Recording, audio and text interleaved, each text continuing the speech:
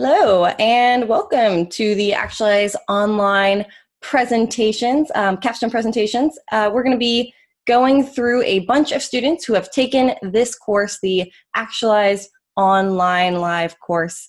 They're going to be demonstrating their capstone projects today. My name is Danny. I am the lead instructor for this cohort of graduates that you are about to see present. I get to do the wonderful job of teaching people how to code and guiding them through this journey for about 12 weeks. And they basically are extremely motivated. A lot of these students have come from other walks of life, have come from other careers, and they come to our program to basically learn how to code, how to change their careers, and how to change their lives. And so they dedicate a lot of time. They come to this class, they learn what a lot of people consider to be a very, very difficult material, and they build projects, and then they go off into the world and get jobs as web developers. So you're about to see projects presented that are built from the ground up, meaning that these are built from scratch using the fundamentals of web development knowledge that they have learned in the past few months of being enrolled in this program. These students built their own backends, they built their own front ends, and they did everything all themselves. And basically, the way that they've done that is they've adopted a developer mentality.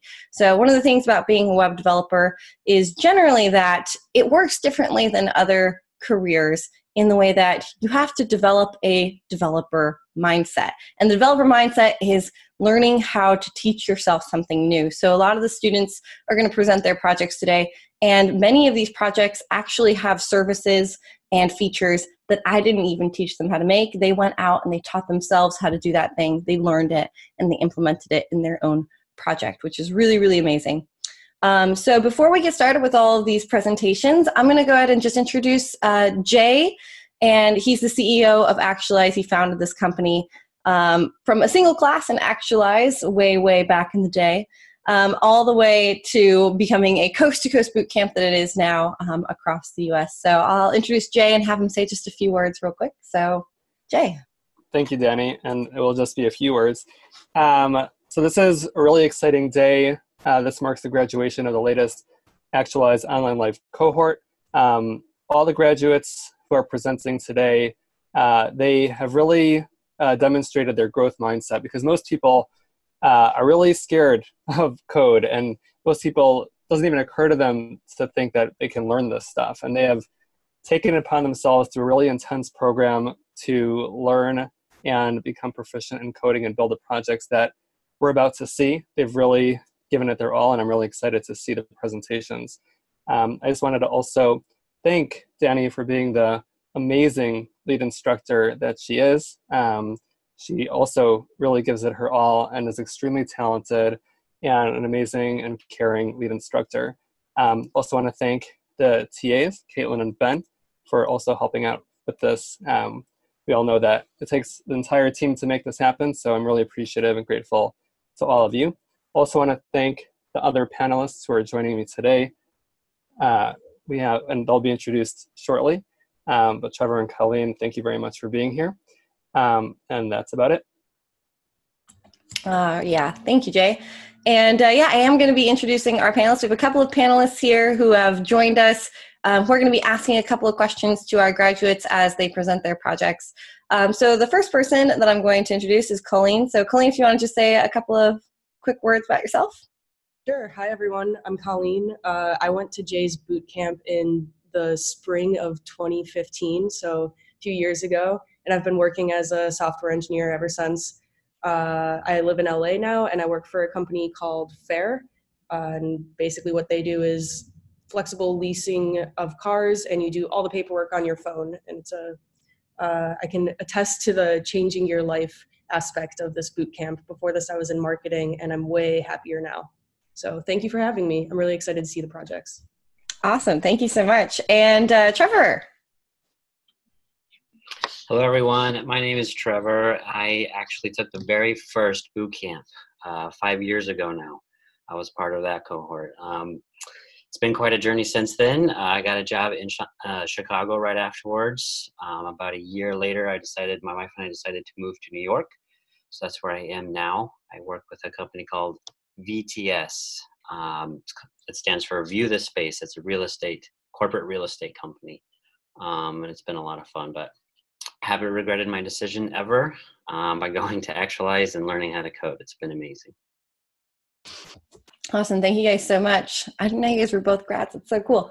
Yeah, future grads right here. All right. So with all that being said, thank you guys so much for joining us. And we're going to go ahead and we're going to get started on our presentations. So the very first student that I have presenting for you today is the amazing Justin. So Justin, why don't you go ahead and share your screen? Take it away.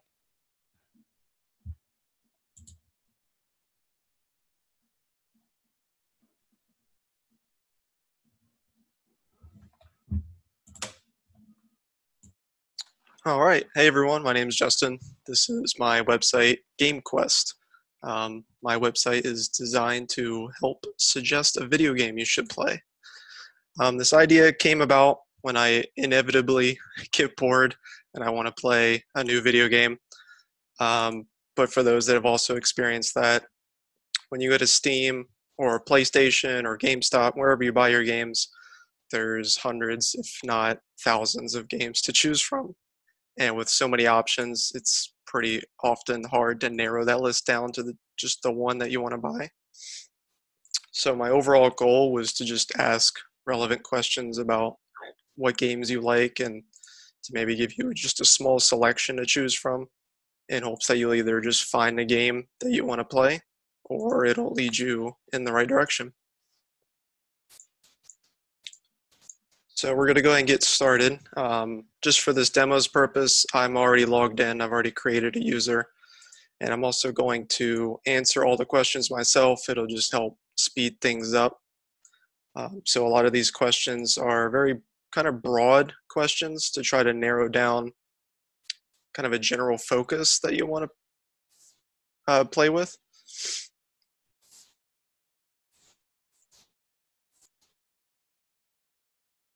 I'm just going to select a few of these.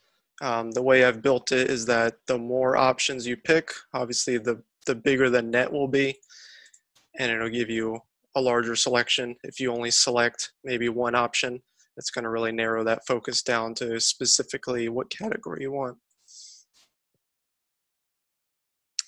So now that I've submitted the questions, all of these games are relevant to how I answered the questionnaire.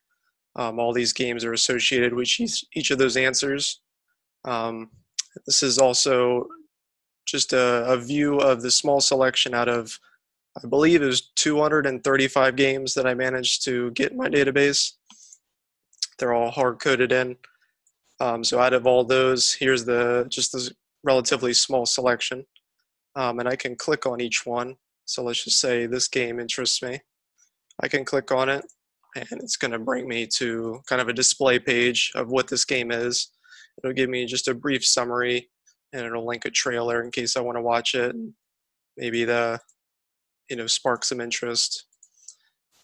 But for just this demo's purpose, maybe this game, actually now that I've looked at it, it doesn't really interest me that much. So I actually included all of the tags that are associated with this game. So maybe after doing this, I realize, you know what, I'm actually interested in horror games. And I want to look at all the different horror games that are listed. And then maybe one of them sticks out, like something like this game, Control. And after I do all that, I decide, you know what, I want to come back to this game. So I'm going to favorite it. After you've favorited it, you can actually go to your profile. The profile, it's relatively basic, just to be able to edit all the information you have or delete it if you want, just some basic stuff. But here we can see all the games that I've favorited. Obviously these three were just examples that I already had set up, but down here we can see, excuse me, the game that we just favorited. So either some of these games don't interest me anymore, or I've already bought them and I can just clear them out, unfavorite them, and just leave the ones that I really want. One of the last things is if I just want to look at all the games available, I go to this entire catalog page, have a few games that recently came out you can kind of look at, just some carousel shots. But overall, it'll just literally just show you every single game that's in the database, and I can click on each one like I showed you, and you can favorite it and everything. I was really passionate about this. I do love playing games, so it was good to kind of break it down and think about why I like games and try to explain that and build it into kind of a questionnaire form. I also had to figure out how to link each game with each question. So I really had to kind of break each game down into different categories, between like the genre, the theme, or how long the game took to complete. Questionnaire part was probably the most difficult part, and trying to figure out how to build them all into like a big array and then use different selections to kind of filter out and pull from that large category to just give you the very specific ones you wanted to play. So overall, that's my entire project. I appreciate you guys listening. Do you guys have any questions? Hey, Justin, I really like your project. This looks super great. I was wondering if you could tell me a little bit about what specific technologies you're using for your backend and your front end implementations. So the backend is built with Ruby on Rails. The front end is Vue.js. For the theme, I used a Bootstrap theme to kind of speed things up. I originally was going to use an API. It was called Internet Game Database. It's very similar to Internet Movie Database, except for video games. And I actually, a lot of the information is sourced from there, but I declined to use that because I kind of just wanted to make a smaller selection of curated games. But overall, everything else is kind of hard-coded and just built by hand. That's cool. If you had, like, did you have to knock any features off your list to get this done in time, or do you have a wish list of what you would add to this project? Yeah, there's a lot of things that I feel like I could expand. Most of the stuff that I had to knock out was a lot of user-related stuff.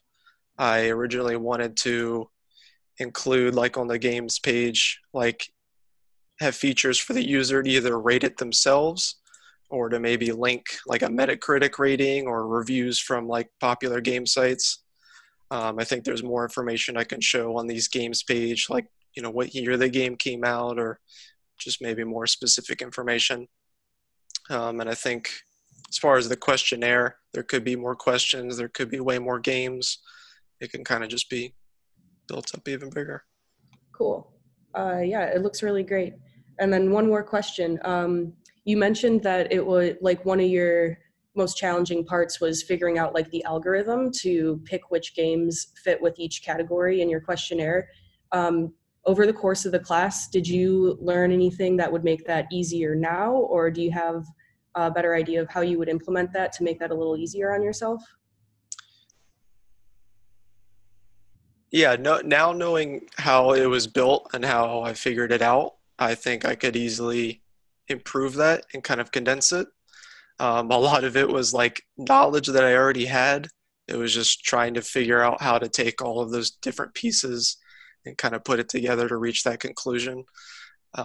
It is always interesting to figure things out like that, and it's kind of like a realization that I already knew this. It's just I had to see it differently and figure out how to reach that goal. Totally.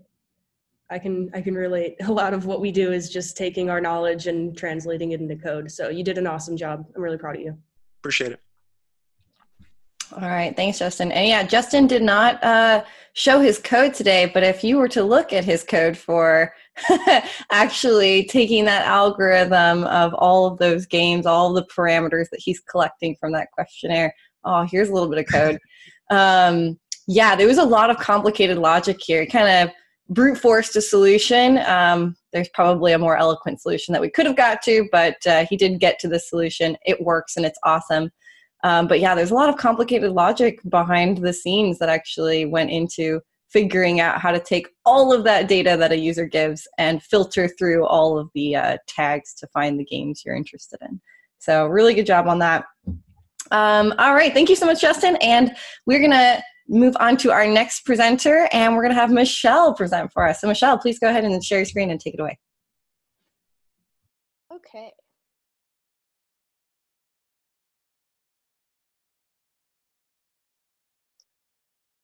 All right. Okay, hi. My name is Michelle, and my project is a natural remedy site for people who are interested in searching for natural remedies for certain everyday conditions like a headache, allergies. This idea came about because I myself am really interested in health and wellness and things, and I tend to lean towards the natural route when I'm treating certain conditions. And I always found myself online looking up online like natural remedies for this or this or this, and I always found myself on Yahoo Answers, which is not the most reliable source. So I decided to make a website where people can go and actually find natural remedies for everyday conditions. So this is the homepage here. I basically just listed some examples of natural remedies: honey, elderberry, cinnamon, and let's say you wanted to log in. You would log in here.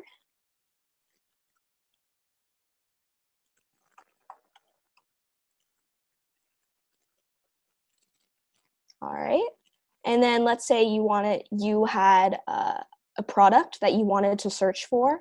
Let's say bee pollen or something like that. You heard of this from your friend and you want to know what it cures.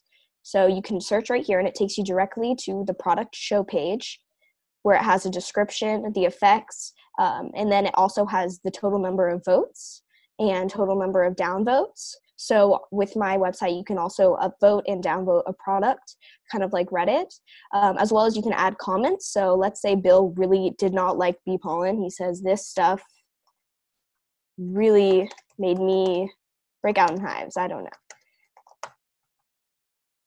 And comment that. But then maybe he tried another brand of it and he decided that he really liked it. So he can delete that comment. And then also on the product show page, you can see the conditions that it helps to treat. So bee pollen is good for the common cold or allergies. And here it clicks through to the condition show page. So this takes you and it describes the condition, and it has a description here. And you can also see what you can treat it with. And you can also search in our search bar, not only products, but you can also search the conditions. So let's say you can search whether or not you had a product in mind or a certain condition in mind. And then let's say that you are a user and you posted all your remedies for certain things and you wanted to see all of them at once. So you go to the profile information page and you can see all of your products. In these, you can click through and see the product show page, as well as edit them. And here we have the edit form where you have the name and the overall the effects and the image URL, and then the description. And then here, this is where some really complicated logic came in. You can add the tags of the condition. So let's say this is good for allergies and the common cold. And you could just submit that and it takes you back to the show page. You can also delete on this page with this little trash can right here. And then let's say you wanted to make a new remedy. You can go over here and let's make, over here I have some things already prepared. Let's say eucalyptus oil. You tried this, you loved it, you want to share it with the world. This is good for sinus issues.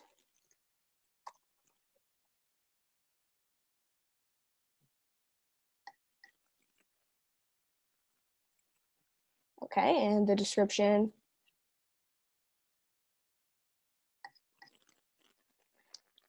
And then here you also have the tags. Let's say this is good for the common cold and allergies as well. And that takes you to the show page where you can add comments. You could downvote it, add comments as well. So with this website, that's pretty much it.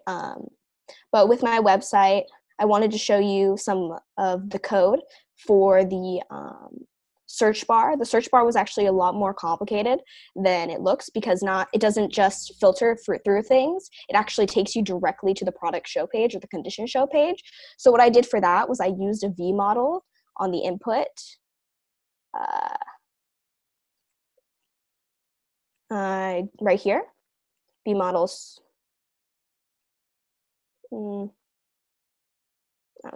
Anyway, we used a V model for the input, and then I used .find in order to find the product within the products array, and then I got the ID of that product, and then I directed them directly to the show page.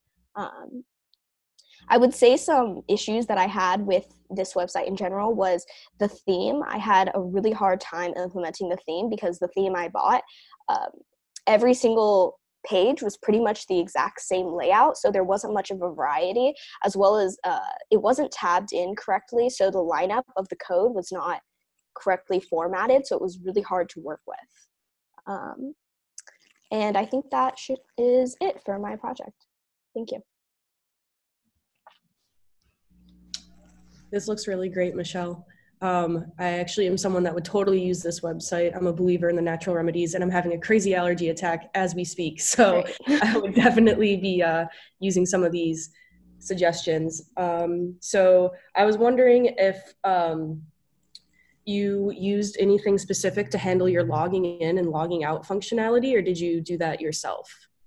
I just used just this authentication where I use this or in order to show it. So basically I use some current user logic in order to show when, let's say you're logged in, you don't want to see the login and you don't want to see the login and sign up when you're logged in. You just want to see the log out.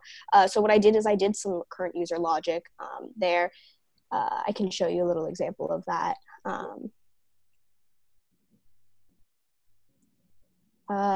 Like right here, I used a function called isLoggedIn. Is that something you wrote yourself? Yes, that is, cool. Well, that is something I wrote myself. That's awesome. Yeah. You're using JWTs. This is super impressive. Thank you. Yeah. I work on the authentication service at my job, so I can totally get down with some JWTs. Thank you. Yeah, it's great. Cool. So how did you do the tagging? That was really interesting to me. Well, that took actually a long time. I spent a long time talking with Danny about that. It was definitely a process, but basically what I ended up doing was, where's an example of this? Was basically, it was this, honestly, the logic was, here it is, vmodel tag, and then tags, it just auto-completed filter. It's hard to describe, but the gist was, we used a function of this autocomplete, and then we filtered through it, and then we did it to lowercase and found the index of the tag. It's if you can see the code right here, it's kind of complicated to describe, but super cool. Yeah. And then last question, what was your favorite part about building this website?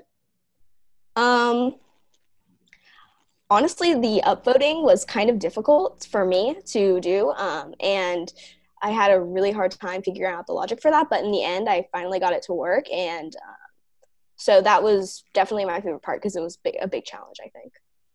Cool. Yeah, it looks awesome. Good job. Congrats. Thank you. Awesome. Thanks, Michelle.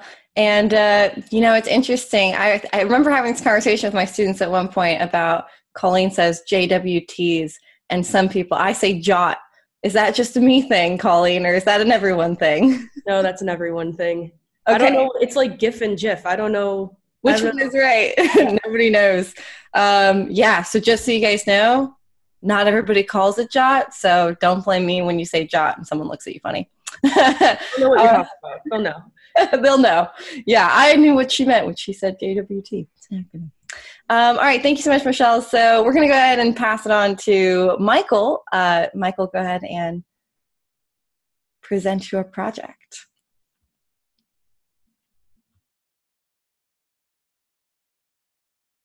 Hello, my name is Michael Burrell, and I'm a student at Actualize. And I'd like to just start off by giving a shout out to Danny and the TAs and the other students who helped me get through this process and worked around my schedule with the power outages and stuff. So the name of my app is Rate My City, and I decided to make this app because in 2017, myself and my family were displaced due to the wildfires in California, and we needed to relocate. And like most families, we didn't really have a plan B, so we didn't really know where to start. So my first idea was to go to the internet and try to find some cities that might have high reviews. But when I did that, it was really hard to find the information that I was looking for. Most of the information would be on like a blog that seemed very like biased, or that was like a bad experience that someone might have. And I was looking more for like overall data and stuff like that. So I created this app to hopefully fill that gap that I was looking for. There weren't any websites like Yelp, but for an overall city. And one of the things that was really valuable to me when looking for a city were talking to people that actually lived in the city, because I felt like they just had a much better overall picture. So my app is a database of reviews from people that live in their said city. So I'll show you some of the features on the app now. So this is the homepage, and one of the things that you might see here is the top rated city. That would be the thing that I would personally be looking for. And that was an important part to me, and I'll show you some of the code that went into that. So one of the things that I learned in this class was to start slow and build up from there. So the first step I did here was just get an average rating of all the attributes in my reviews. Then in the next area, you can see that I built upon that code by getting the average of the averages. And then I used the same logic to get more averages below that. And here finally is where I decided to display that code.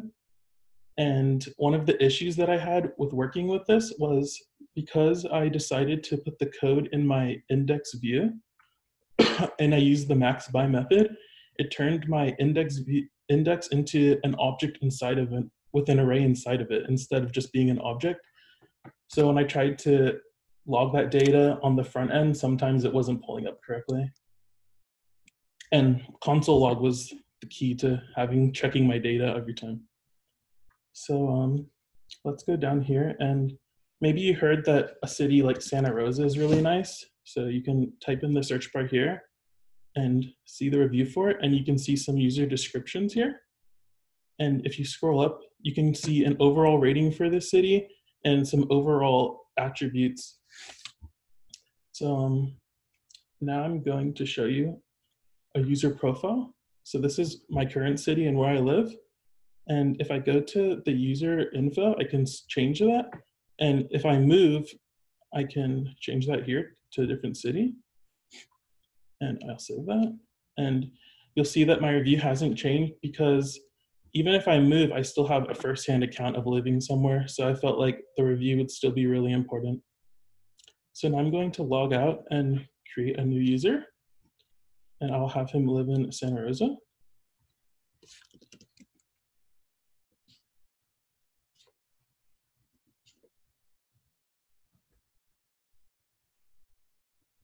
And you'll see that it comes to the sign up or the login.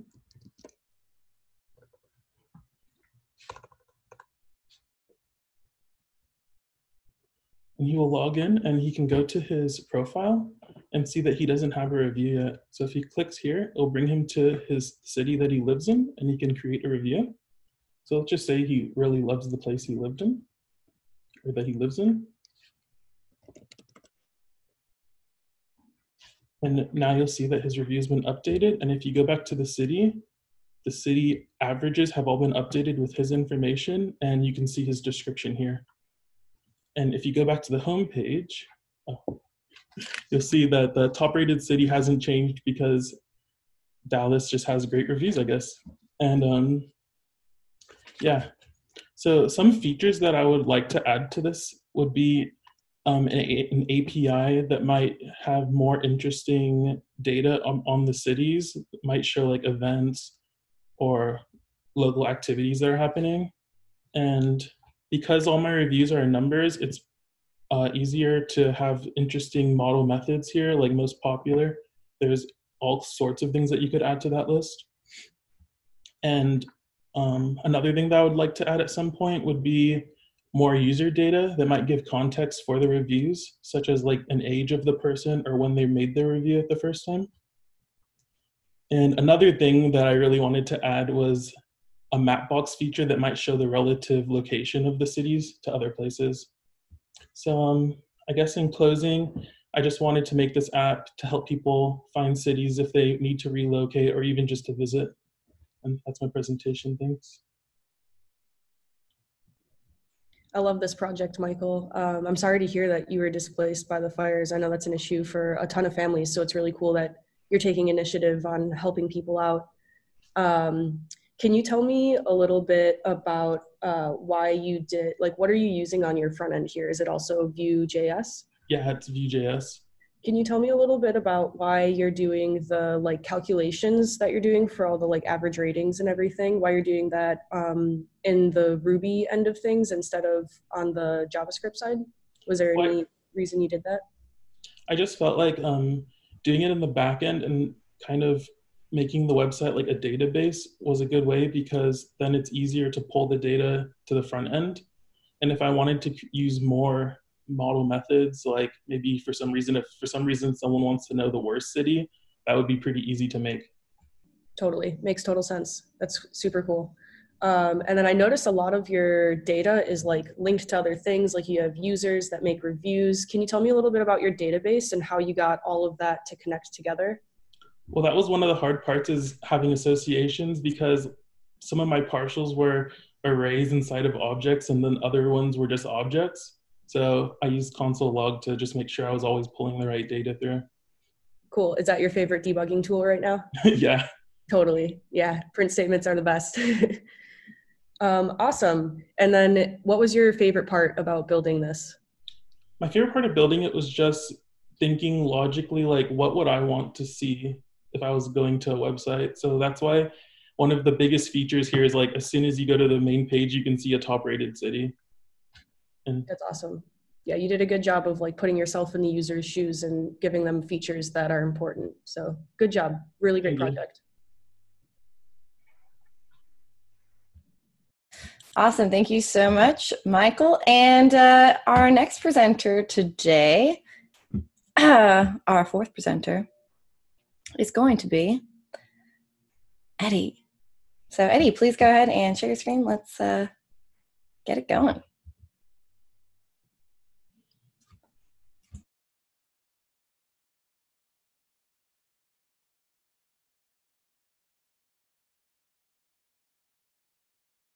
Hi, my name is Eddie. I created an app for powerlifters. The reason why I made an app for powerlifters is because there's actually a lot of fitness apps and just a lot of general workout apps, but there's not one really meant for powerlifters. And what we do is we like to track our 1-rep maxes, and basically that's like the maximum amount of weight that you can push or pull in an exercise. And the main 3 exercises for that is a bench, squat, and deadlift. And for like the powerlifting meets, those are the 3 exercises that you normally would do. And so just to get started with this website, we have a register page, which will let you sign up.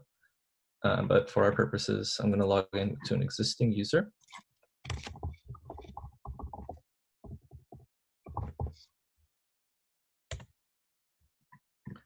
And this will take us to the list of our workouts that I've made.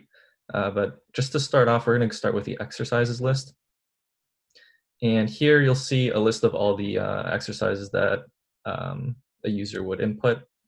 Basically, it'll be the name, the sets, the reps, and the weight in pounds. And if you do click on one of these exercises, it'll take you to the individual exercise where you can edit it. And it'll let you change the number of sets, the number of reps, or the weight that you want. And here you'll also be able to delete it or add. And so you just, same way as you update or create, you just submit it.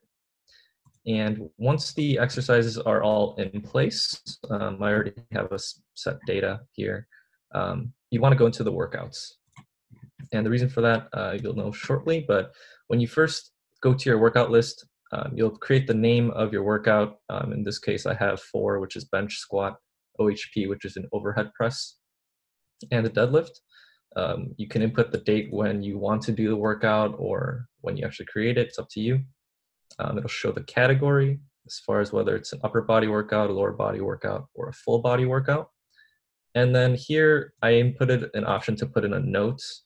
For me personally, I wanted to input notes in here just to give myself like tips and cues for when I actually do the main lift. In this case would be the bench, squat, and deadlift workouts. Believe it or not, like when you're a power lifter, like, and you do a bench, you normally think that a bench is a chest workout, but in powerlifting, you can actually make it a full body workout and use your legs to actually do a bench workout, which is kind of weird, but it is possible. But here, if you actually do click on the bench workout, it'll take you to the show page, and you'll see the previous information from the page before right here. But below, you'll actually see all the exercises associated with the workout. And this is all information from the previous exercises index. Now, if you want to actually edit this portion of the workout, like the date, the category, or the note, you can just click here down below and it'll let you edit that information. And when you actually create a workout, this is where you'll be able to add all the associated exercises that you created from before. And so you can just create a new bench workout, set a date for that. Let's say I'm going to create a new bench workout for today. This is going to be an upper body workout. And then the same note from before, I'll just leave that blank for now. And here I can just add a few of these exercises just for my bench workout that I'm making today. And then if we click on it, we'll see the associated checkboxes that we marked off will show up in this workout. And for now, I'm just going to have that deleted, and it's gone. And next, we'll have our profile. And here, this is a picture of myself in huge. And I'll have my bio here, which will tell the user or whoever's viewing this page a little bit about myself. Some miscellaneous info, the email that we use to log in, phone number, and we'll be able to update that all here.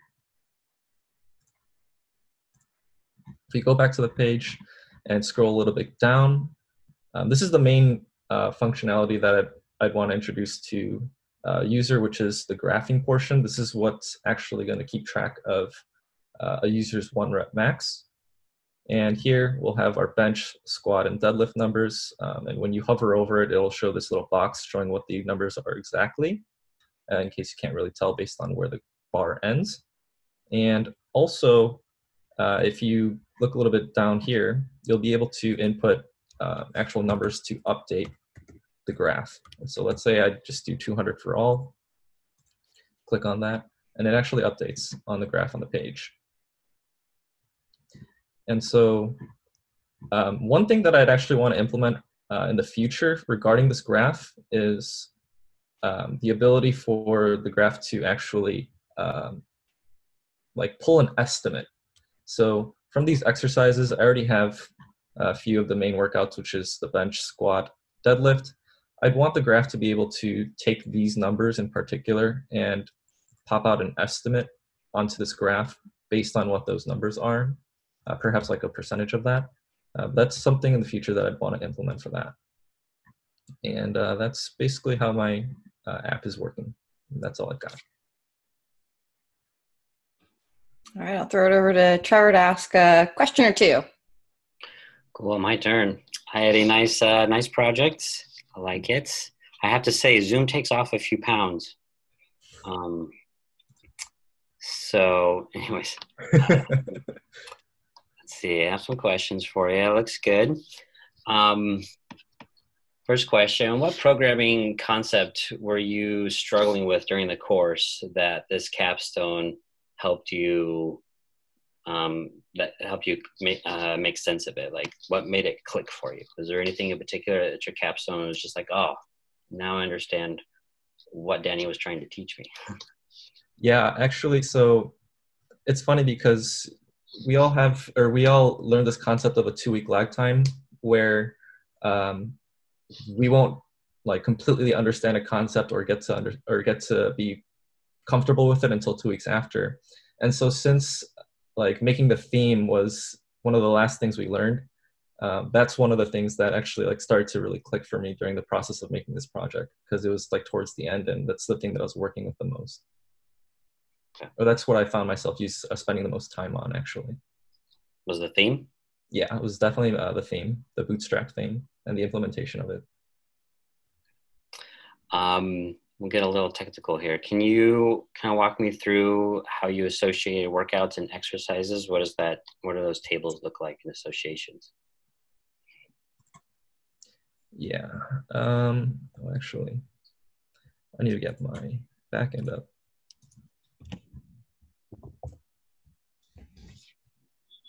Oops.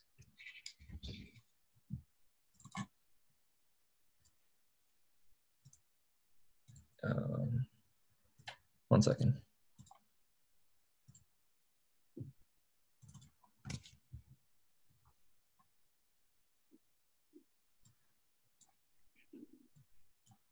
Yeah, so these are how the associations look like. And even through using the front end code in the, I'm sorry, 1 sec.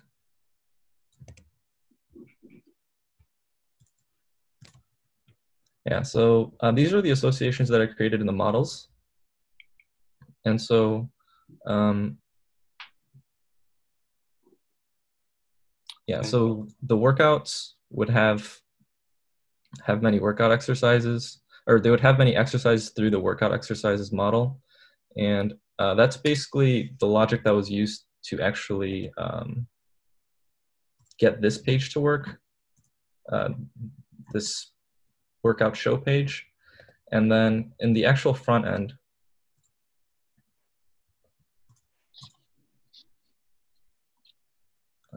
where is this?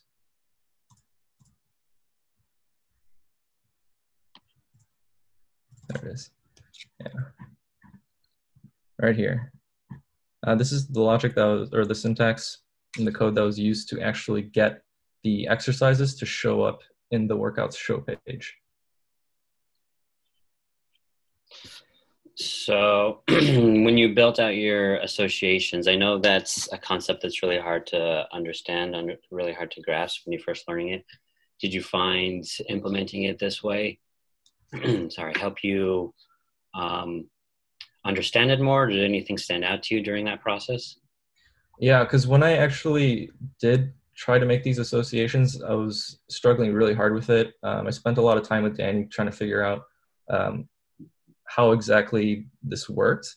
But after spending like a few hours on this, that's when I actually like started to get like how it actually like comes together and how I'm actually able to pull the data into the front end. Yeah, it's kind of cool. I enjoy working on the back end side of things with data in particular. So last question, I want to be cognizant of time. Last question, on the graph side of things, you mentioned there was another step you wanted to do. Was it a time issue, or were there certain complications associated with that would prevent you from being able to move forward? Yeah, it was mainly a time issue. And so I spent way too long trying to get the themes to work and get set up. And so I just wanted to make sure that I finished the themes, but by the time I did complete that, I found myself not really having enough time to work on the graph. So that's definitely something I'm going to be working on afterwards. Cool. What graphing library did you use? I used high charts. High charts, yeah. Use that. How did you find reading through technical documentation? I mean, I did a lot of Googling, obviously, but like when I was trying to learn how to actually implement the high charts, I did that. Also took me a really long time to figure out how to do.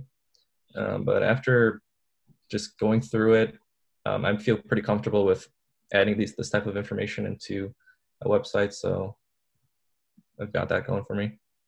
Yeah, I found when I was first learning to code, and even now, that one of the hardest things of programming is trying to wade through people's technical documentation. And so if there's one recommendation I can give to you is to get better at that, because it is a learned skill, actually, understanding how a piece of technology works. And so there's one thing, if you want to work on, or something you want to work on next after this, is getting better at those technical docs. It'll make it easier for you implementing future technology. That's all I have for you. Good job. This looks good. Thank you. Awesome. Thanks, Eddie. And that picture just absolutely slays me. And I was laughing at all the jokes silently with my microphone muted.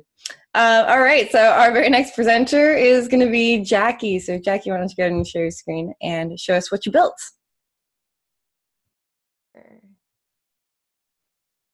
Okay. So hello, I'm Jackie, and the app that I created is called the Eat Together app. And this app kind of came about due to some personal experience as a university student, and also when I was at work. When I'd want to go grab lunch with coworkers or with friends, sometimes it was a little difficult to find someone to go quickly grab lunch with. And so I created this app that allows foodies like myself to be able to find the perfect eating companion based on their location, schedule, and preferences that the user inputs, so that they don't have to eat alone. And so this is the homepage right here. It just has like really simple graphics here. We can click on the sign up page, and the sign up page allows a user to input their personal information that is kind of needed in order for the user to be able to pair up with another user in the database. And so I'm going to log in as one of my users that I have already. His name's Eric.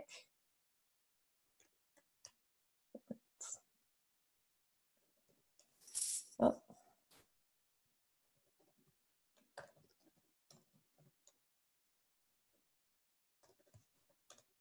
There we go.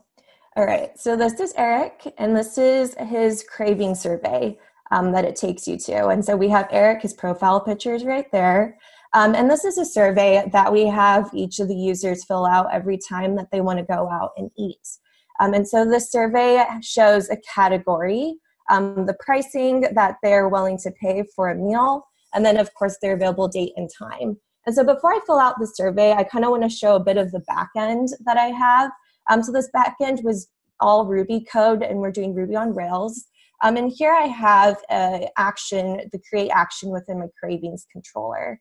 And so how we have this is that in order for two users to be paired within the database, I had to create a self-join table, which was a little confusing at first, but it allows that we can have two different users in the database be able to match with each other. And so with this cravings create action, what we have is the user's input, the parameters that they want in regards to what they're craving for that day. And once a craving is saved, we have a match method.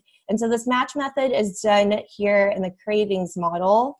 And here the match method shows query that we've done where a craving, if it has the same category, appointment, and of course it doesn't have the same craving ID or user ID, then a match can be made. We also have over here pricing, and so with pricing, how we have it is whether a user is within $1 sign range of each other, then they can still match if the other query that we have beforehand if statement is met beforehand.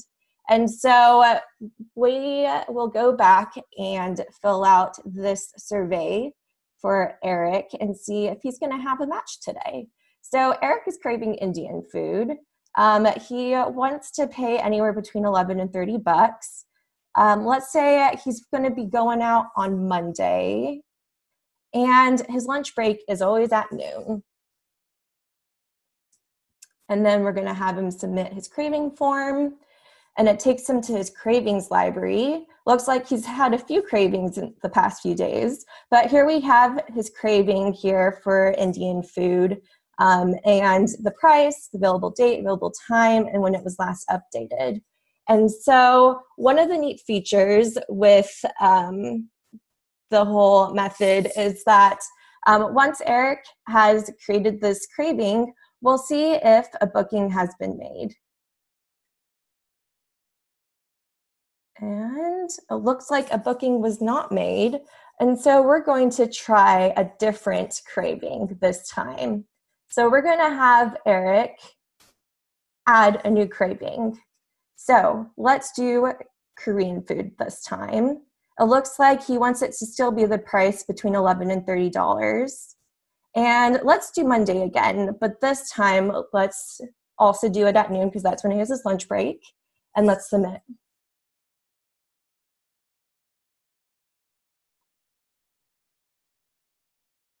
And it looks like a craving was made for Korean food. And one of the neat features of this app is that over here in my cravings controller, I have here a Twilio API. And so Twilio API allows users to be able to receive text messages once a booking has been created. And so over here, I did receive a text message, because I'm pretending I'm Eric, that shows that he has a booking made for Monday at a Korean restaurant. And so we're going to go over here to his bookings, show page, and it shows that there's a Korean booking. You can click on the details, and it shows the name of the restaurant. It has a cool map that you can zoom in and out of to show where it's located. And it also shows the name of his eating partner, her profile picture, and her contact info. And all of this information is grabbed off of the Yelp API that I have here in my backend in my cravings controller that's shown here. And that is the basics of the Eat Together app. Do we have any questions?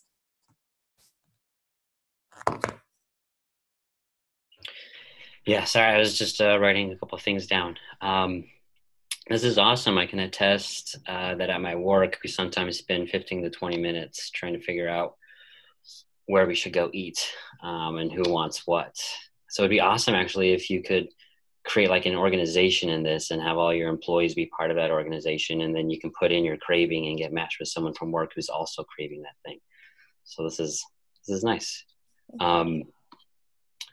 Questions. So what did you learn while building your capstone that you maybe wouldn't have otherwise learned?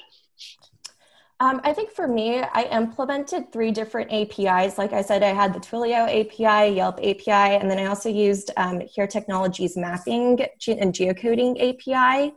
And so a lot of it was just going through documentation and understanding how to put in these APIs. Out of the 3, the only most straightforward one was probably the Twilio API, which was really interesting because I thought it'd be more confusing to understand because it seems pretty neat that you can just have, with the push of a button, you can have a text being sent to a personal phone number.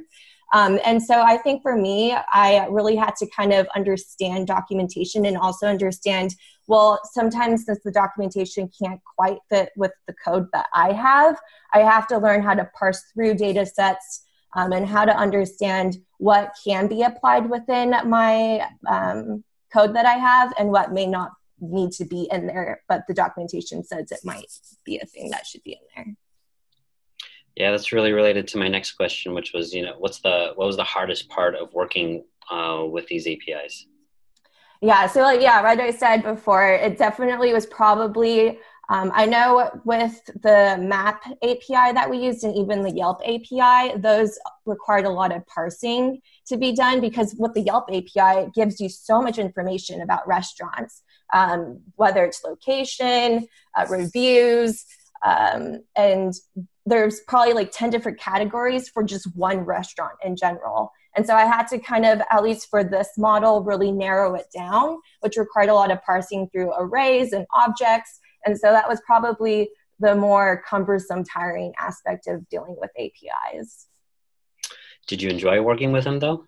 I loved it. I think it's amazing that you can just kind of slip in an API and have, you know, your code that you have be able to access so much data through other type of APIs that are out there. And I would love to implement more APIs, I think, in the future.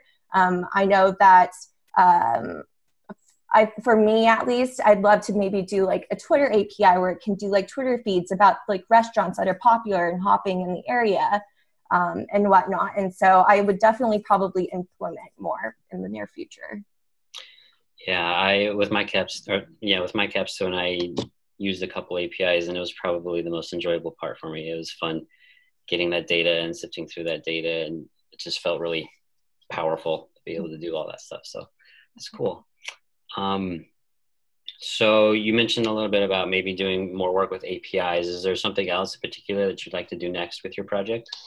Definitely. So another thing that I was thinking about, if this is going to be outside of just a work environment and it's more for just public use in general, I'd probably want to add some kind of features to allow people to be able to select maybe the gender or the age group, or even implement some kind of social media feature where they only match with people who they have mutual friends with, so that they're not just being selected with a random person and they don't know much about their background and whatnot.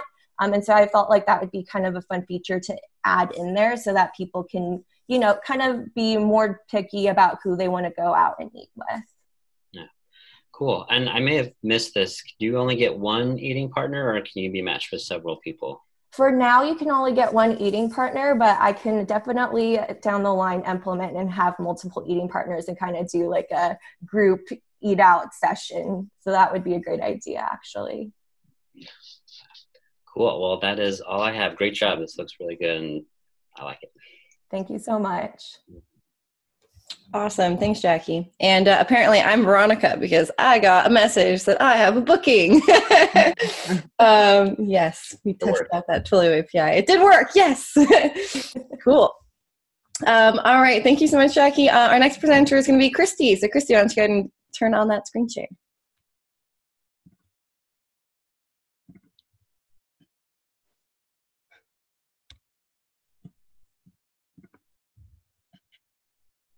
Okay. Hi, everyone. I'm Christy. The app that I designed helps people find new recipes based on food that they already have in their house. I came up with this idea talking to friends about it, people that like love to cook or don't really know how, or any kind of person. And people basically buy so much food and then they don't know what to make, so they just kind of end up wasting it. What's nice about this app is you log what you have. So it's different than just using a search engine. If you just log on like, oh, I want to make something with chicken, it just shows everything. But now you can go in the next day and be like, oh, I know I have chicken. So it's nicer than just a search engine because it holds what you put in. So this is the homepage. From here, you can create an account right there, or we're just going to log in.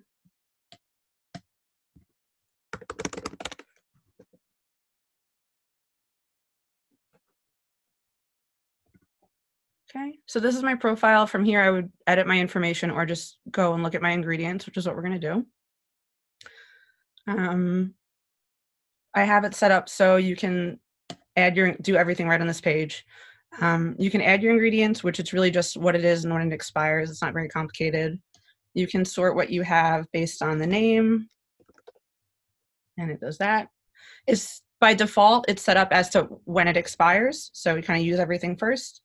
But you can also sort alphabetically. We can go back to expired. So say I just went to the store and I just bought some salmon. So I'm going to put it into my app, and it expires Monday. So there it is, right there. So how this functions is I'm actually using a third-party API.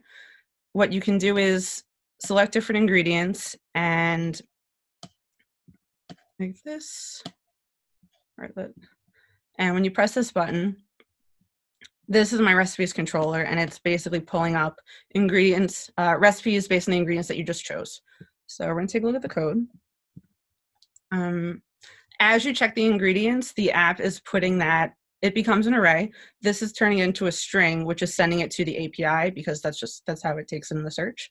And then it generates 10 recipes from their API.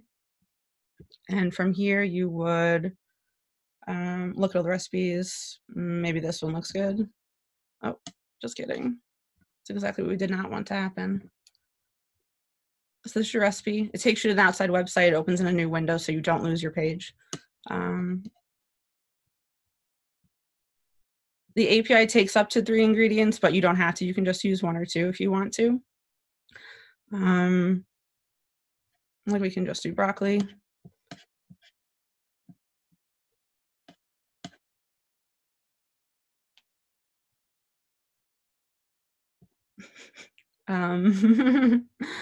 Everything is just, you modify it right here. So if I just want to delete it, I can do it like that and it's all gone.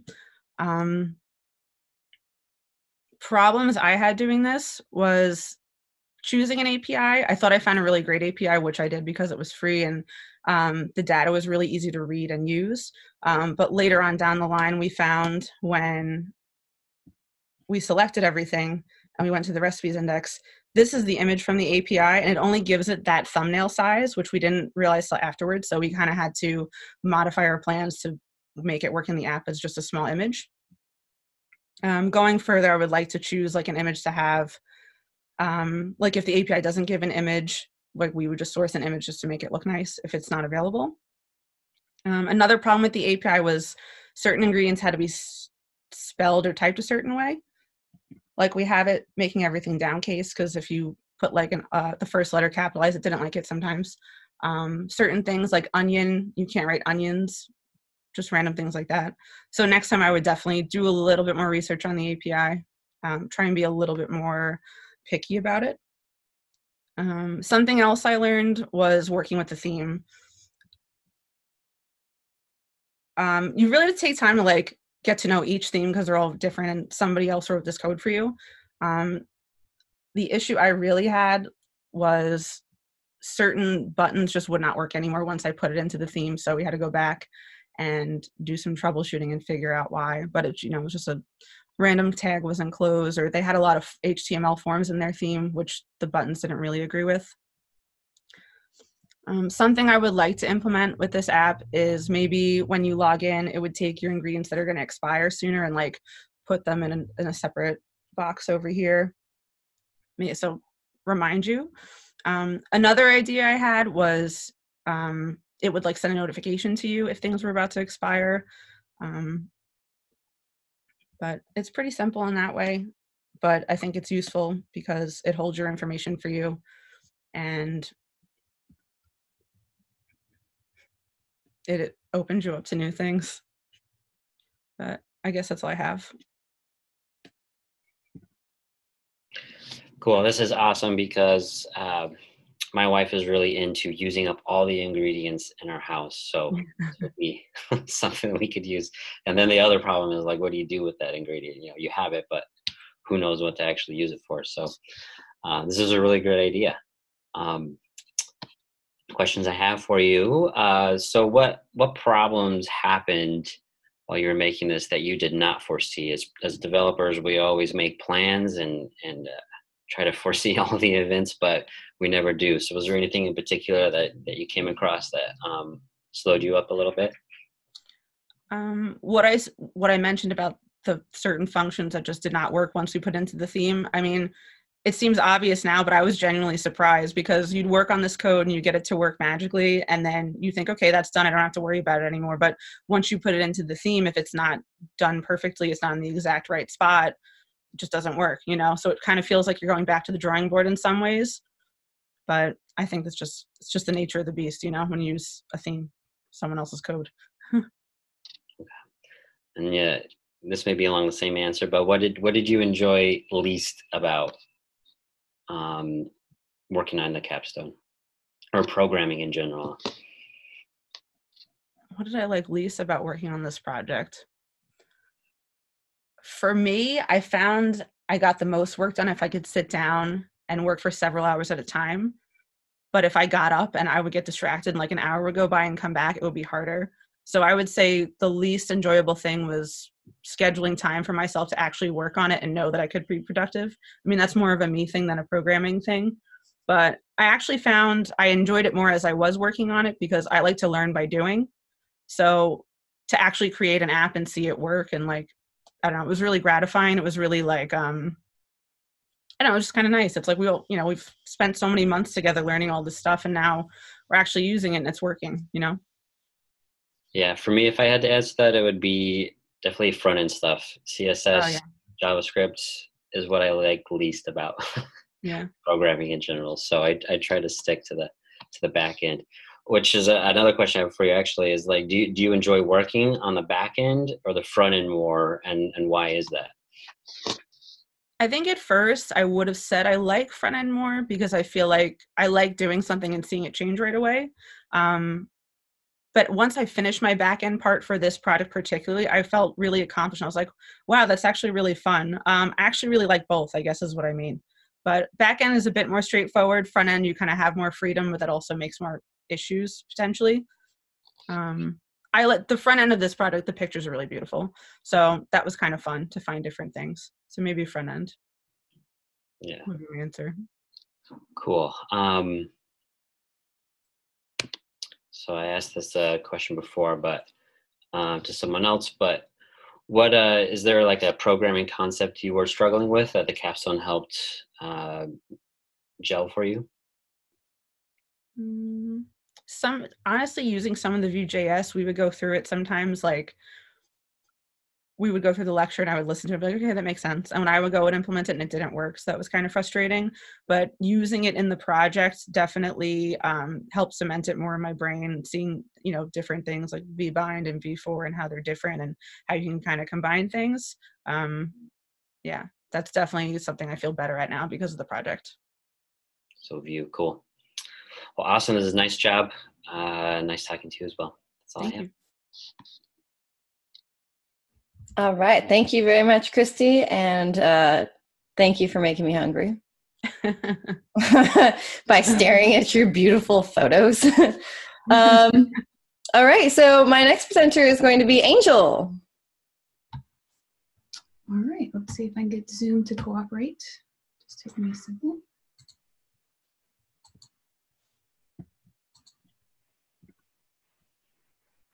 Having some trouble getting the share button to show up.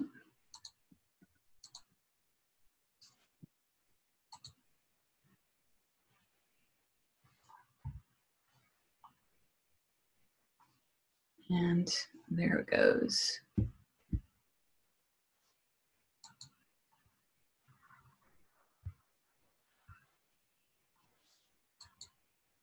Okay, I'm live. Hi, my name is Angel, and my app is called Rate My DM. And what brought this about was I have a son who loves Dungeons and Dragons, and he decided about 9 months ago to become a dungeon master. And I watched him spend hours putting together a campaign, drawing the maps, painting his miniatures, getting everything ready, and he posted the campaign, and nobody signed up because he was not known in the community as a DM. He's played a lot, but he didn't really have a reputation. And I thought, how can I help him let people know what a great DM he is? Because I knew how much time he spent putting into it. So I decided for my app to develop something called Rate My DM, which is similar to Rate My Teacher. And the way I have this set up is it's really a resource for dungeon masters to come and post upcoming campaigns. And then after the campaign is over, to request that the people playing with them leave them a review. So they get feedback, and then they can also keep record of some of the campaigns that they've done. So right now I'm logged in as Jackson. He is a DM who is actually running a campaign tomorrow. And he can go on the homepage and see other DMs in his area. You can sort by name, you can sort by the rating and see how you rank if you want to. You can sort by location. But right now as a DM, I'm logged in, and Jackson can go in and see the last 3 campaigns that he's run. And he can also see the campaign that he has set up. And going forward, a future improvement that I would put in there would be to let users favorite DMs so that they can get notification of an upcoming campaign and maybe get a text, because there are really only 6, maybe 7 slots in a campaign, and probably if you're really popular, it's hard to get in. And so that's something I definitely wish that I had thought about doing. Because Jackson is logged in as a DM, he has the ability to edit his campaigns or even delete them, but he does not have the ability to leave himself a rating. So right now he has no ratings. But if I were to go back and look at one of his prior events, you can see that he's had 3 people leave him reviews. He's great overall DM, he knows his campaigns. And this is a way for him to see, you know, what kind of, should I spend more time on my storytelling? Did I spend enough prep time? That kind of thing. So right now, he could also use this as a resource to see what's being played in the area and see, oh, look, Call from the Deep has been played 3 times. I know Austin, next time I see him, I'm going to check in with him, see what it is I can do to maybe help me with my next campaign. I can see, looks like he has really good reviews in terms of enthusiasm. And so it's a way for them to maybe talk to each other because it's kind of like a history of their events. So let me log out as Jackson and log in as a user to see what they would be able to see. Oops.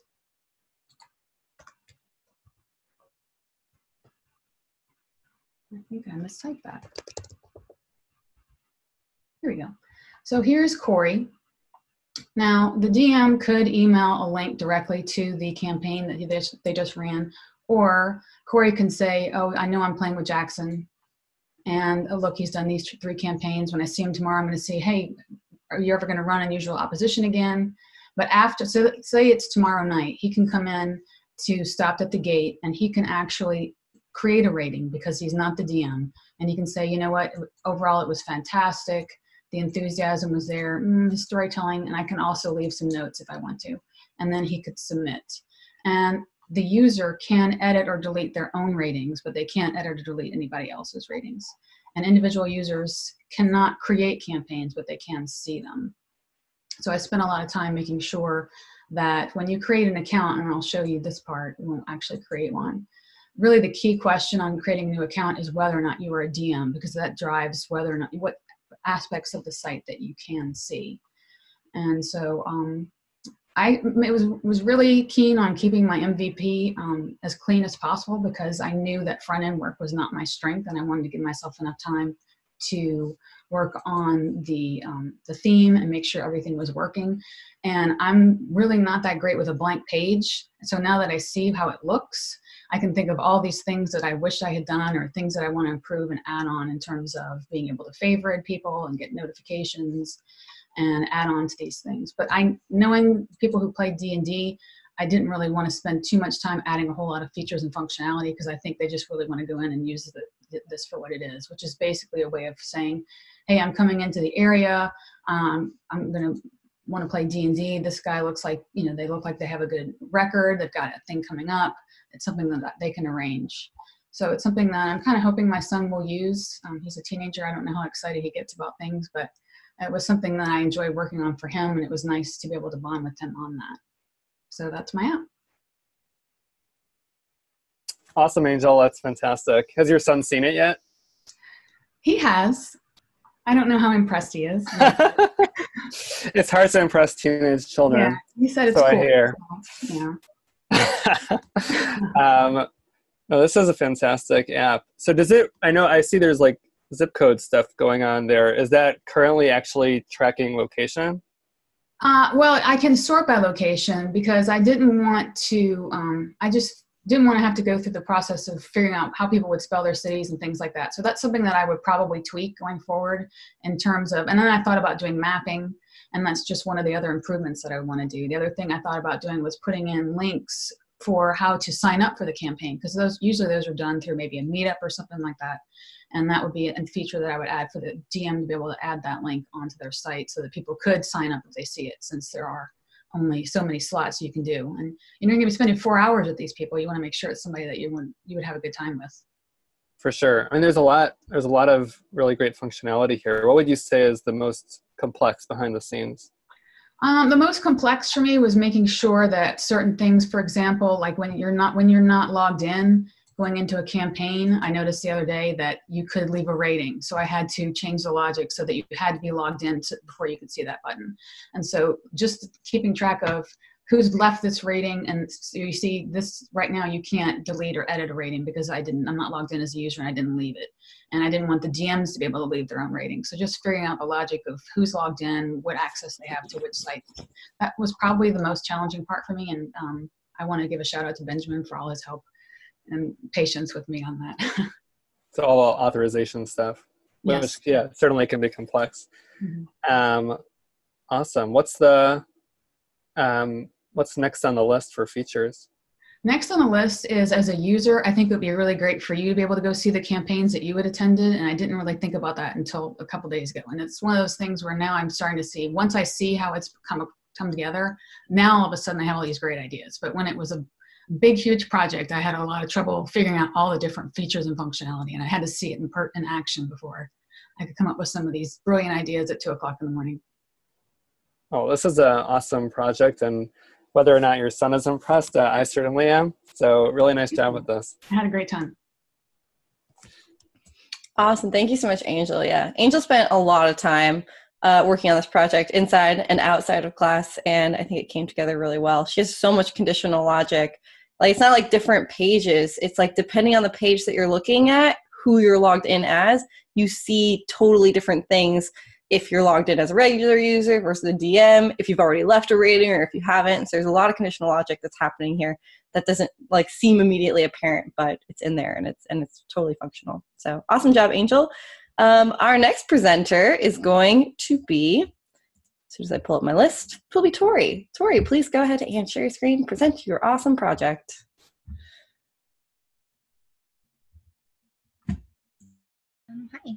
Hi, everybody. My name is Victoria Kafati. People call me Tori though, and this is my app, Knowledge Nuggets, or Nugget for short.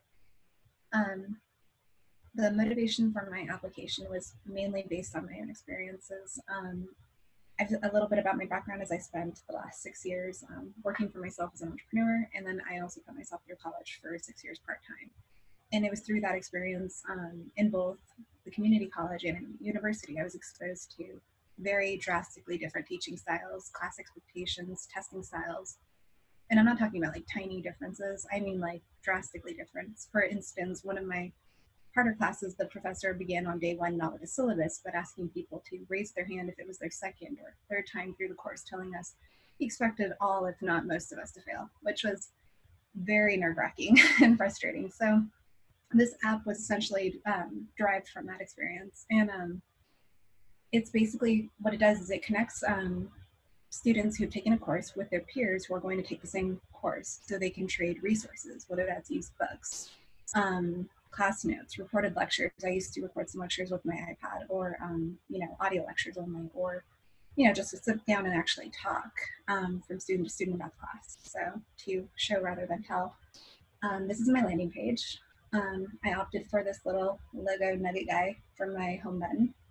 So you can click that and it welcomes you to Knowledge Nuggets, helping students navigate college through clear expectations of their courses. The student will then hit colleges, which will take you down to start by finding your school, and you can choose which university you are currently attending. So we're the University of Las Vegas. And this will take you to a list of courses that are listed for the University of Las Vegas, Nevada. And here you can scroll down and you can see a ton of different, courses, which will be hard to parse through. So added a handy little search bar, which means I can type in, say 101. I'm looking for all the basic 101 classes that are offered and have listings, or, I could search by a subject like accounting or, magic or something, which don't ask me why that's a subject in my school that I have right now. Now, if you want to actually interact with this, and we want to, say we're looking at, okay, how many people have posted for introduction to film? We can then go to a page that shows the introduction to film class with the class number associated. You can search by used books, midterms, recorded lectures, or post your own nugget.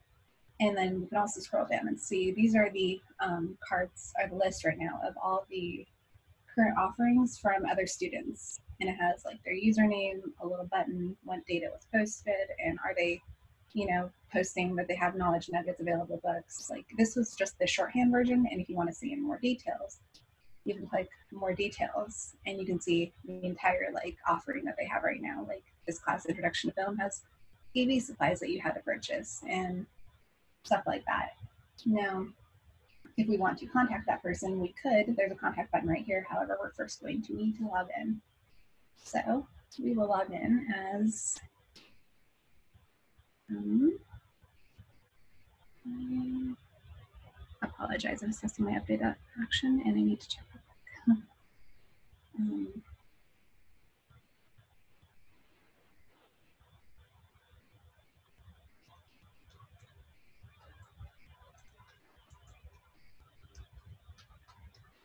As a current user. So here's my current user for the moment. This is Apachai, and this is his profile page, which also has a list of all the postings he's listed so far, all his knowledge nuggets. Under his profile page, if he decides, oh, I don't want to have this profile page anymore, I want to change my name, email, password, or, maybe opt to a newer picture because that one's, not the best one and it's sideways. I added a handy choose file feature where you can actually, pick a younger picture, he was cuter, and submit that, and now that's my profile page. So also going through the process, if you go here and you find a class where you want to contact somebody who has specialty equipment that you're going to need, and actually,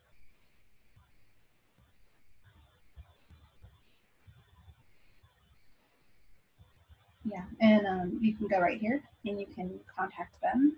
And here we could post a message, and we have another user who's also logged in too. And I can type that I want to buy your equipment.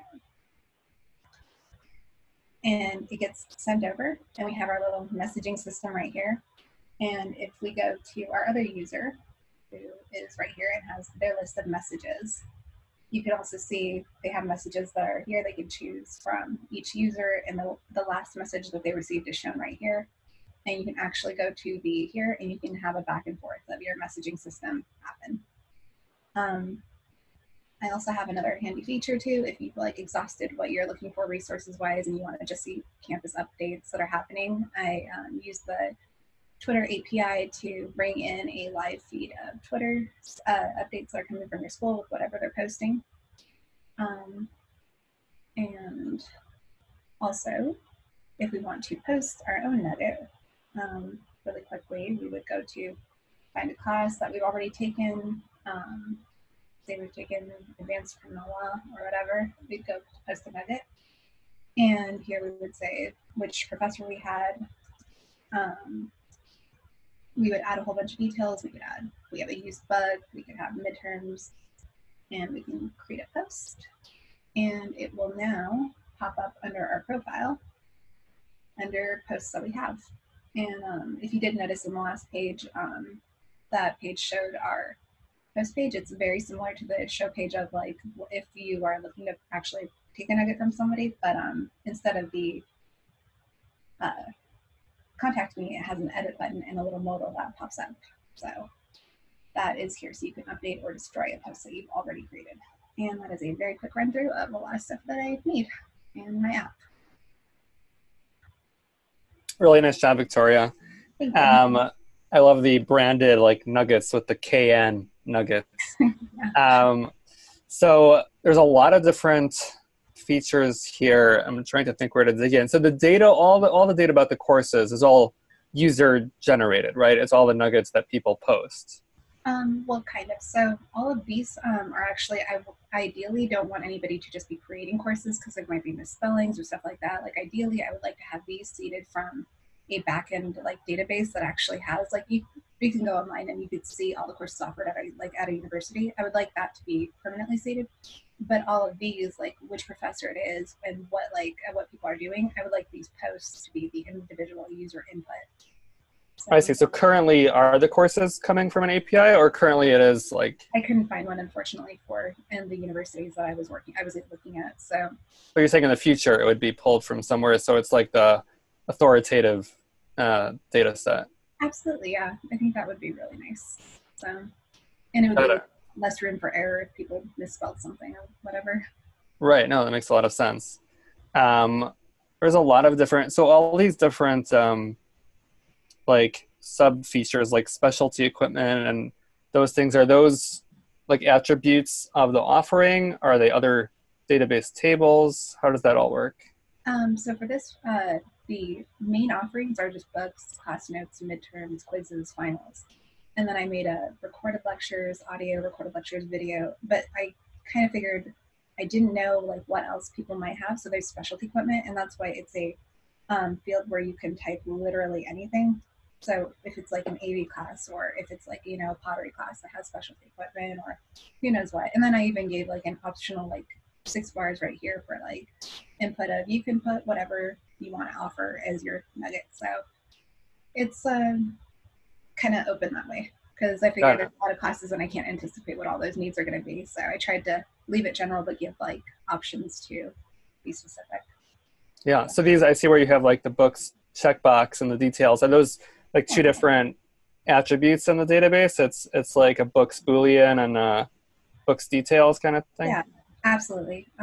They're all, well, so it's actually a join table of a join table. Like, so these are all the books, the class notes, the midterms, and the quizzes, final of that. Those are part of the resources. And then they have the post resources, which connects all of them. So it's joined together on multiple levels. So the details can each be connected from string to resources. And that's why you have one that's optional and editable and you can add anything to, but you also have the hard-coded books, classes, midterms. And that actually was a hard bit of logic to kind of figure out how to put those together. I was going to say, it sounds, it sounds really complex. And it's a lot more complex data configuration going on under the hood from what you could just tell here. So that's really...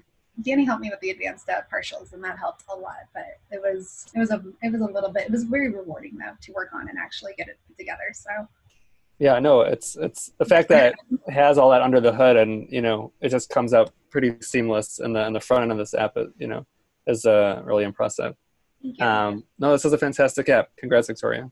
Thanks. Awesome. Thanks, Tori.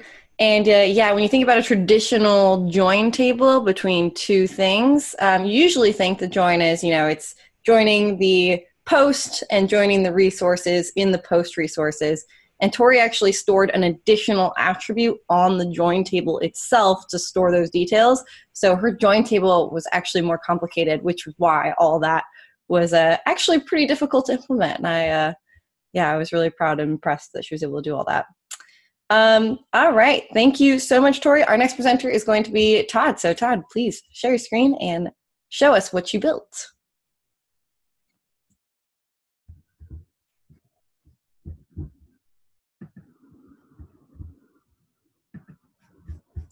All right. Hi, I'm Todd, and I created an app called Looking for Group.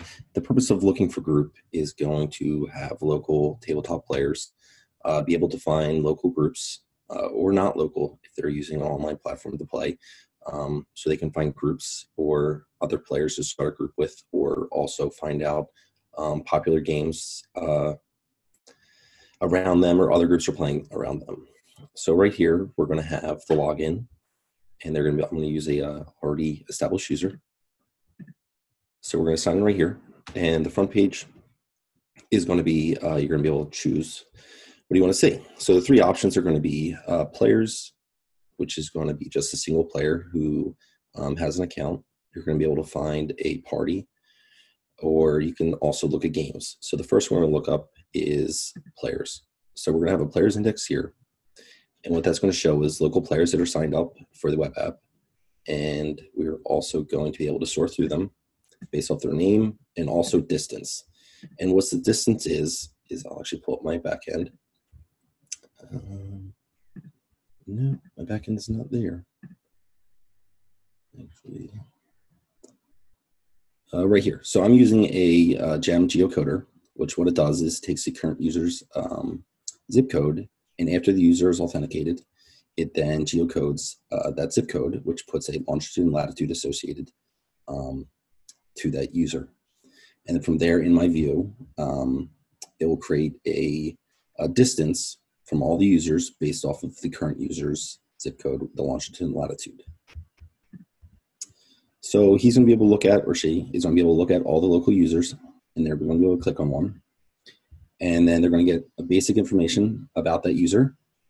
And then they're also going to be able to see groups they're in, and then if they like any games. Danny does not like any games. So the user might be looking for somebody who does like games. So we're going to go to Will. It looks like Will has a few groups that he's in, and also a few games that they follow. From there, you could choose to look at groups.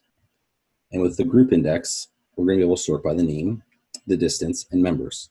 So the original user who creates a group is going to also set where the group is located at. So we're going to be able to sort by distance. And you can see that there's quite a lot of groups right by. There's also groups close and far. So we're going to go to the Weekend at Bernie's D&D group. They play D&D at Bernie's house. So this group, this current user is not currently in. So you can see the users in the group, and those users in the group are who decided to join up, and also you can see the games they play. It looks like they play Dungeons and Dragons. So from there, the user can say, hey, this looks like a cool group. It's really close to me. I'm going to join it. So now they can join the group, and everyone else can see that they're in the group, and they're added to that group. You can also leave the group as well, or edit it. Once you join the group, you can then edit the group, and the editing group can basically let you change the group's name, description, etc. And you can also choose the game. So maybe they're tired of Dungeons and Dragons, and they want to play Pathfinder. So they can then update the game, and now you play Pathfinder. You can also look at games. So we have a whole list of games. You can sort by player count, so you can see which games are most popular for the website. And also by title. So here we go. We're on the Pathfinder page. It looks like my current user does follow a game, which he can follow or unfollow. It gives you a brief description, and you can also see the groups that play the games, and also the players that play the games. So if my player does want to create a game or create a group, he doesn't see anything that interests him. He's going to scroll up. He's going to hit create a group. And then from there, he can choose all the items that fit a group, and then he can also pick the game, and that'll create the group with him as the original member, and then other players can then join that group. Then we can go to my account, and on account, we can edit the account if we are signed in as this user. If not, it will say a message user, a little information, and then we can see all the current groups and games that my user is signed into. From there, I'll move over, and I'm going to sign in as another user. And we're going to go to my account. And we can see that this person doesn't have any groups they're in. It looks like they're probably brand new. So what we can do is go to groups. And then we're going to look for a group that's nearby. And we're going to see that Todd is in it. And maybe I'm going to message Todd. Actually, go up here.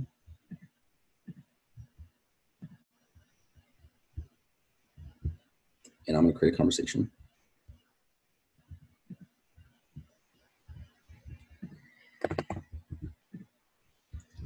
And then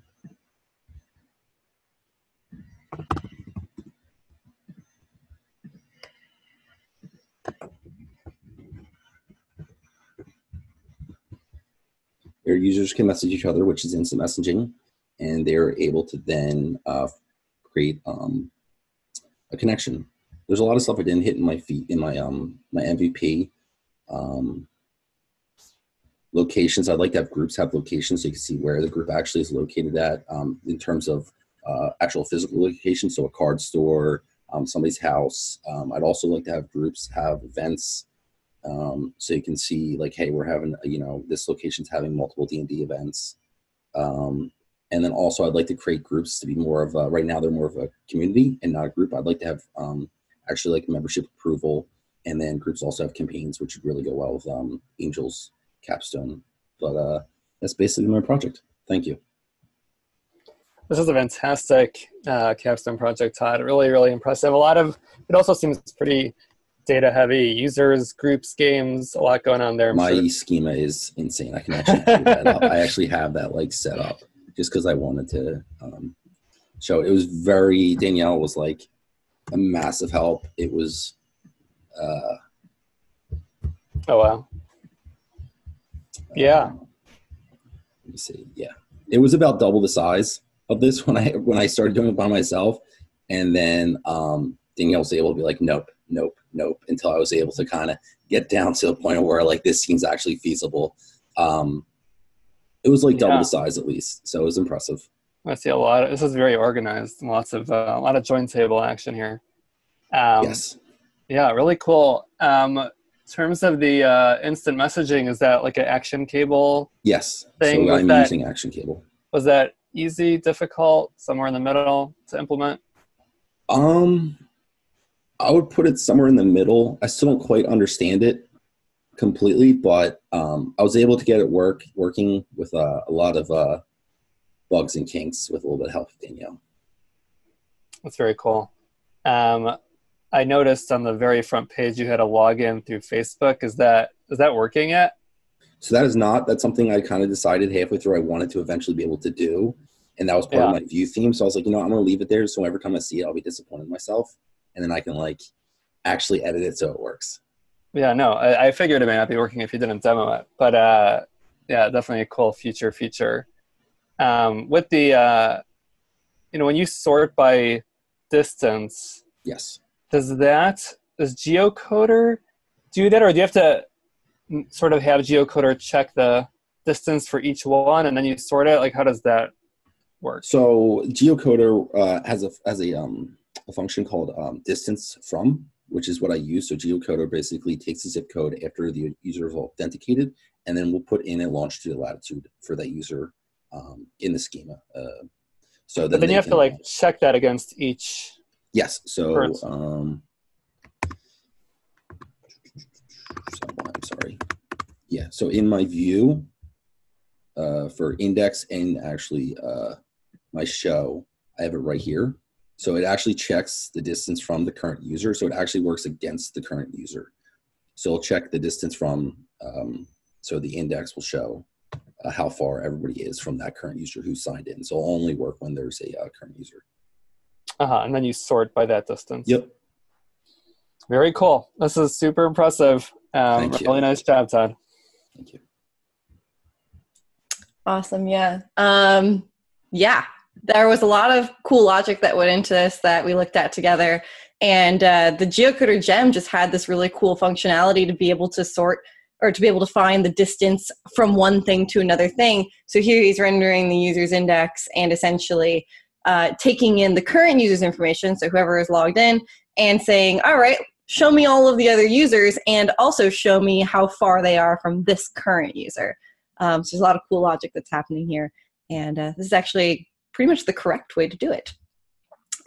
Cool. Thank you so much, Todd. Our next and final presenter for today is going to be Benji. So Benji, please share your project with us.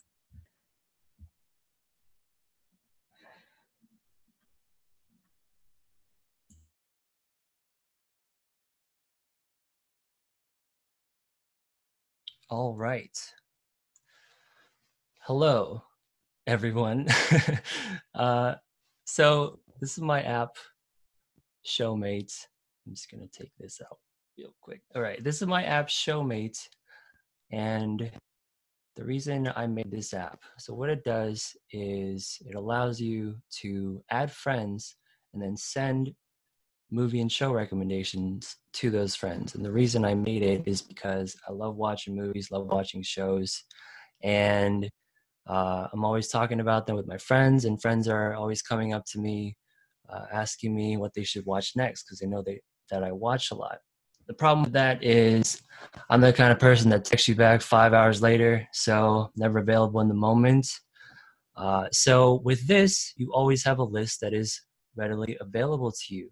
So I'm going to walk through this app as two users, actually. First user is already avid fan, already using it, and that's going to be Benji. The other person is going to be Benji's friend, Danny. So Benji's going to tell Danny, hey, Danny, you should get this app. So Danny's going to come here and be greeted with the home page, but of course she doesn't have an account, so she's going to sign up for one. And she's going to put some information to make an account real quick. And once she types in her information, she's going to be redirected to a login page where she can then actually log into her account. Once she logs in, first thing she sees is a pretty barren homepage, and there's a message saying you can add some friends so you can get some recommendations. So she can head over to the friends page, and once she gets Benji's username, she can opt to send a friend request to Benji. And when she sends it, as you can see, it says friend request sent. So then the next time Benji logs into his account, his homepage actually filled with features sent by a bunch of people. Like we have Angels and Demons by Morgana, Olaf's Frozen Adventure by Ash, and the list goes on.